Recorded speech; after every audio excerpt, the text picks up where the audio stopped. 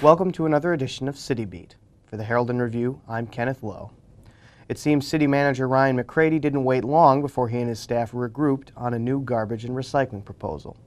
Just 3 months after a similar proposal failed, McCready came back with a new plan which passed Monday night.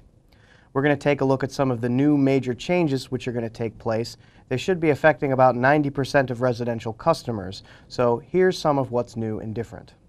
The new garbage plan that starts April 1st will eliminate twice per week pickup and allows residents a choice between two levels of service.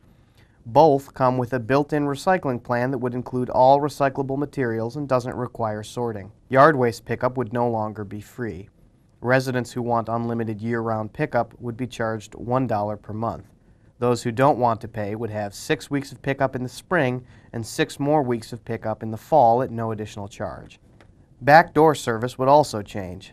In cases of hardship, residents could continue to get it for free, but for those who still want it, haulers would institute an additional charge. The City Council agreed it would examine what that charge will be at a later date. The first level of garbage service at $16.65 a month would roughly equate to the current once per week pickup that some residents already have, but at about 70 cents lower.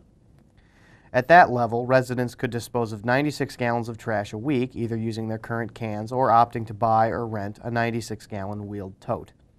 They would also be able to recycle using their current bins or another 65-gallon tote.